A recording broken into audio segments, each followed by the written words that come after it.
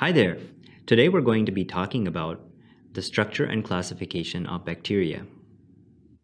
So bacterial classification is important, revealing the identity of an organism so that its behavior and likely response to treatment can be predicted.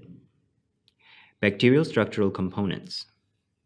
Bacterial cell walls are rigid and protect the organism from differences in osmotic tension between the cell and the environment. Do you know that the cell walls of gram-positive and gram-negative bacteria are a bit different? Gram-positive cell walls have a thick peptidoglycan layer and a cell membrane, whereas gram-negative cell walls have three layers: an inner membrane, an outer membrane, and a thinner peptidoglycan layer. The mycobacterial cell wall has a high proportion of lipid, including immunoreactive antigens. Bacterial cell shape can also be used in classification. Now we will discuss 6 components of a bacterial cell that are important for its classification, pathogenicity, and therapy. Number 1, capsule. Number 2, the lipopolysaccharides. Number 3, the Fimbriae or Pilli. Number 4, flagella. Number 5, slime.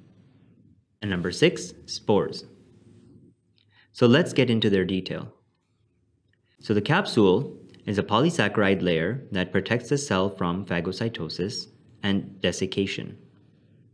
Lipopolysaccharides are surface antigens that strongly stimulate inflammation and protect gram-negative bacteria from complement-mediated lysis. Fimbriae or Pilli, these are the specialized thin projections that aid adhesion to host cells. Escherichia coli, that causes urinary tract infections, bind to mannose receptors on ureteric epithelial cells by their P. Fimbriae. Fimbrial antigens are often immunogenic but vary between strains so that repeated infections may occur. Example, Neisseria gonorrhoeae. Flagella. These allow organisms to find sources of nutrition and penetrate host mucus. The number and position of flagella may help identification. Okay, next we have slime, a polysaccharide material secreted by some bacteria that protects the organism against an immune response and eradication by antibiotics when it is growing in a biofilm in a patient with bronchiectasis or on an inserted medical device. Spores.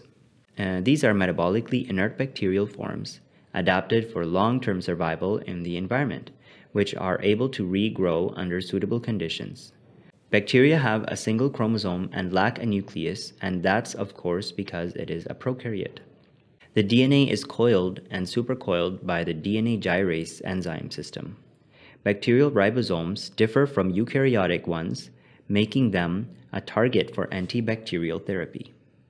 Bacteria also contain accessory DNA in the form of plasmids, integrons, transposons, and bacteriophages. These may transmit antimicrobial resistance and may also code for pathogenicity factors.